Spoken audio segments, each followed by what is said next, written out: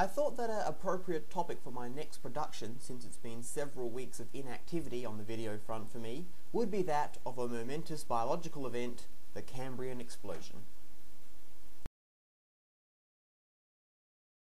Firstly, the Cambrian. The Cambrian is the earliest period of the Phanerozoic eon. It runs from 542 to 488 million years ago and is divided into 3 epochs, or sub-periods.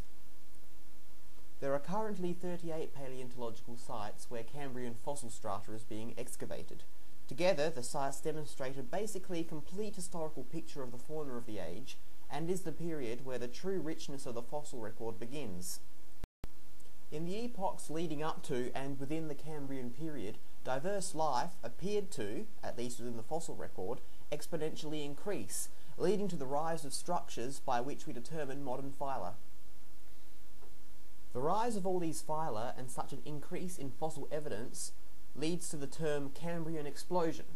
Now, the term explosion is reminiscent to that of a population explosion, except with structural diversity of metazoans instead of a number of people. Now, for some reason that escapes basic logic, the Cambrian Explosion is a favourite event of creationists. There are several reasons as to why this is nonsense, but first, these are pretty much the creationist views of the Cambrian Explosion. After billions of years of inert unicellular life history, complex contemporary animals suddenly appear on the scene with no transitional record. Out of nowhere, complex contemporary Metazoic animals spring onto the scene. It doesn't matter which, so long as neither of them have an evolutionary process playing a part. Okay, here are the facts of the Cambrian Explosion. Firstly, the origination of phyla. In the most widely accepted classification system, there are 38 known animal phyla. The Cambrian sees the origin of around 11. Granted, this is higher than any other single period, but it is still less than half. The others are pre-Cambrian or post-Cambrian. As for plant phyla, none originate during the Cambrian period. Secondly is Precambrian fossils. Firstly, the absence of a Precambrian transitional fossil record is ludicrous. There are loads of potential Precambrian phylogenetic predecessors. We have Sprigina the semi-trilobite, and the Cludina Precambrian calcium carbonate shells. We have over 50 million years worth of Precambrian metazoans in China. In fact, there is a smooth chronological fossil transition leading right up to the Cambrian period before gaps start appearing. But that's not all. We have fossil eukaryotes dating back 2.7 billion years. Basically, the claim of Precambrian fossils being absent is false. Complex life has a fossil record going back 3 billion years before the Cambrian. Next, we have the inertia of Precambrian evolution before a massive, unreasonable climb. Well, from what we have of the Precambrian fossil record, life was indeed changing well before the explosion. As for the explosion itself, we already know Precambrian life was highly complex and diverse before the explosion, and even the explosion itself had a highly long fuse and predictably steady climb. The length of the Cambrian explosion depends upon where you think it begins and ends. For instance, if you end the explosion at the beginning of the Ordovician period, which is the end of the Cambrian, and begin it from the youngest fossil record gap, you have yourself a rapid explosion that took 180 million years. No matter where you start and finish the Cambrian explosion, you have a reasonably rich fossil record of evolutionary change and lots of time for it all to occur. If you are extremely conservative in the agenda that must be met for the time scale of the Cambrian explosion, you can't go any lower than around 5 million years. Most paleontologists classify the explosion occurring over a period of roughly 40 million years, which is less than half of what we have the complete fossil record documents of.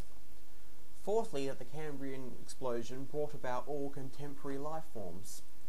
Yep, contemporary, unchanged life forms. Just like as we see them today.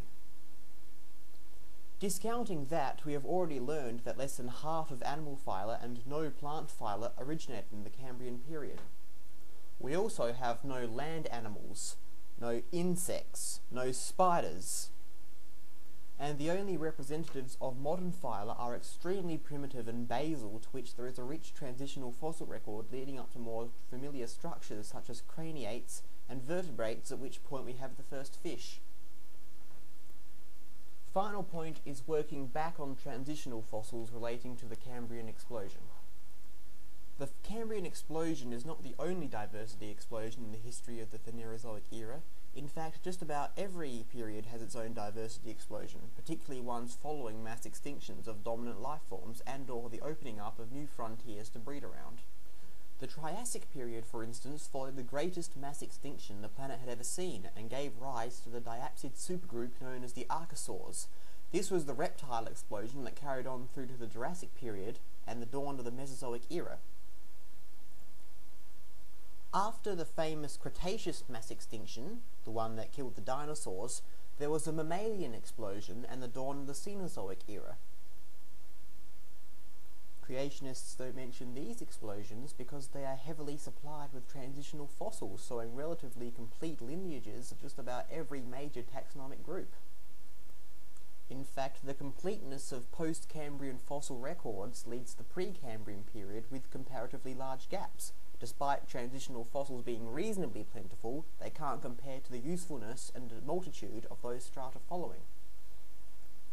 In every period except for those in the pre-Cambrian, the lineages are much greater than the gaps, and the gaps themselves are being filled more and more tightly every year despite lack of necessity. Okay, I think I've taken up enough of your time, so I hope I've covered this reasonably tightly enough without my not even including the specific reasons for the Cambrian explosion actually occurring. Thanks for watching, everyone. You know what to do. And the sun will set